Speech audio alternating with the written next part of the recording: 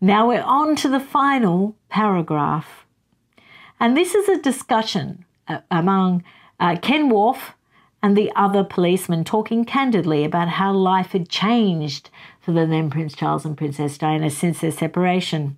And I'll give them the final quote. "Well, she seems to have started to get what she wants," said one of them, talking about the princess. "Yes," agreed Ken, his florid complexion deepening with the wine. "But where is it all going to end?" Well, we know, don't we?